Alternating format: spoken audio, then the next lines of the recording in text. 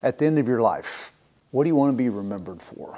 Who do you want to have delivered for? What would make you the most proud? I'll give you a hint. It won't be your houses, your cars, your property, your jewelry, any of that stuff. See, purpose is always found on the opposite side of you and me. When we focus on ourselves, that's never going to provide us the fulfillment we're looking for. Whoever devotes themselves to themselves will have nothing but themselves to show for themselves. The people you admire most are not the people that lose weight or get out of debt or run really fast. Nothing wrong with those folks, so that's great accomplishments and so on. The people we admire the most are the ones that impacted others, the people that made someone else's world better.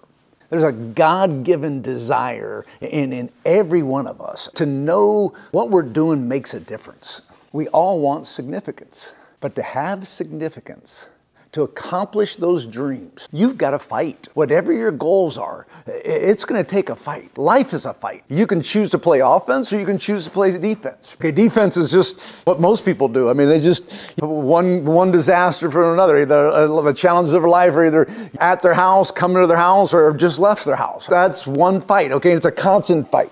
Or you can choose to take offense, to chart a course, okay, to fight through the thickets to your goals. The reason why most of us struggle is because of our thinking, okay? You know, our educational system teaches us what to know.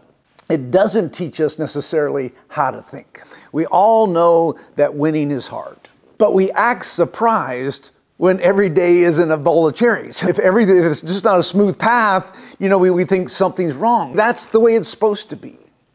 What's your choice? Life's hard. Losing's hard, winning's hard. We just have to make a decision what we want.